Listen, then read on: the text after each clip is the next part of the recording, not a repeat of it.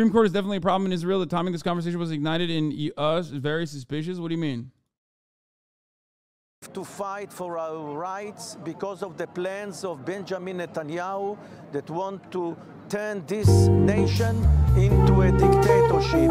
What we're doing here tonight is protesting against the government wants to get all the power to itself and take all the rights from our citizens. And this is why we're here, fighting for our democracy.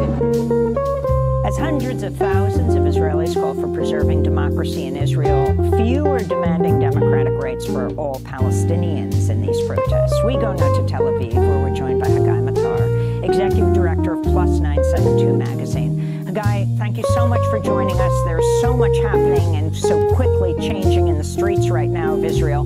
Talk about the significance of the mass protest and the firing, Netanyahu's firing of the defense minister. Thank you, Abby, and thank you for having me. This is truly an unprecedented moment, and unprecedented is an understatement. We've never seen such a massive, powerful, committed protest movement in Israeli history. There's really been nothing to compare it to.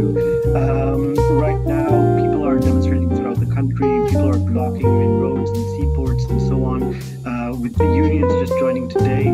I think it's interesting to note, and not a coincidence, speaking of Palestinians, that the reason that kind of really pushed the unions to join, universities and others, kind of the larger institutions to join the protest movement, is the firing of the defense minister, who said that the steps Netanyahu is taking is threatening Israel's defense.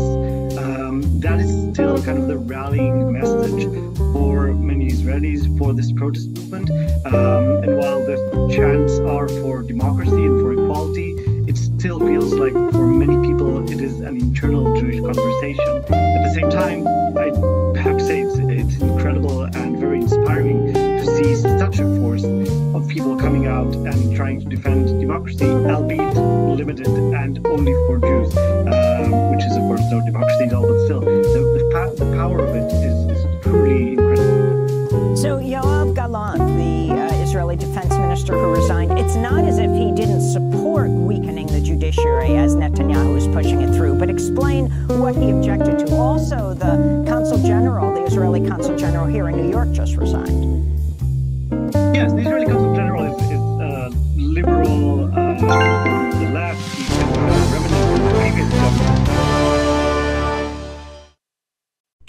Damn, this guy's good.